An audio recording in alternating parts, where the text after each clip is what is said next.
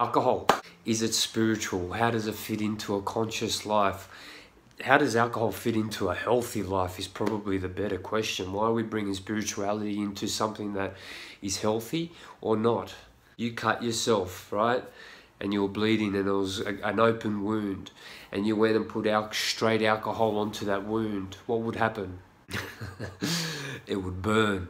It would absolutely do a lot of damage to you. You'd feel, absolutely, you would feel it.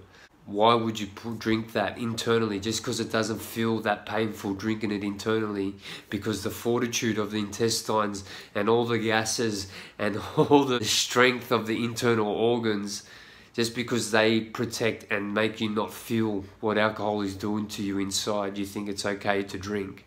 That's delusion. Alcohol on an open wound is going to be alcohol on the inside as well. And the fact that you wake up the next day and can't operate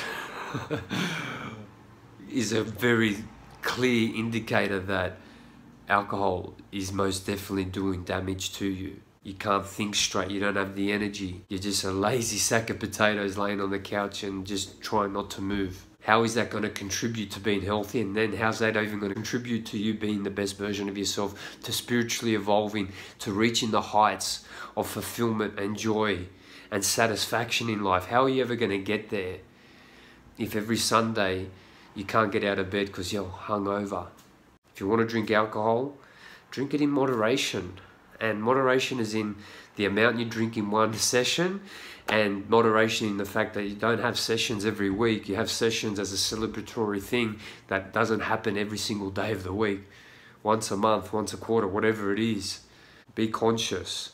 And more importantly, the punchline. What is the alcohol that you need to drink every weekend to have fun and be confident and go up to the girl or the guy that you wouldn't go up to if you were sober?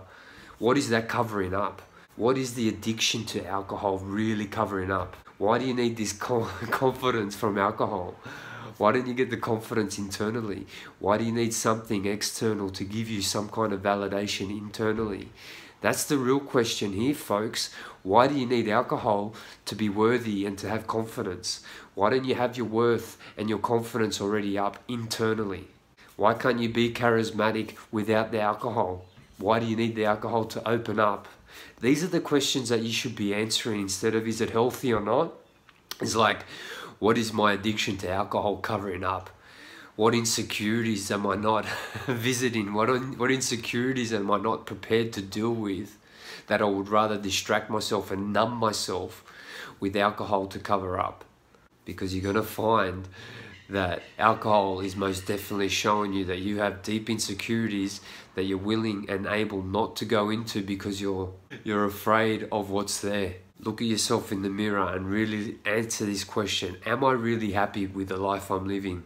Am I really happy with being hungover every week? Am I really happy needing alcohol to have a good time? You can have a good time without alcohol. You can actually have confidence and self-worth and be charismatic without alcohol. Look at the real reason why you're drinking.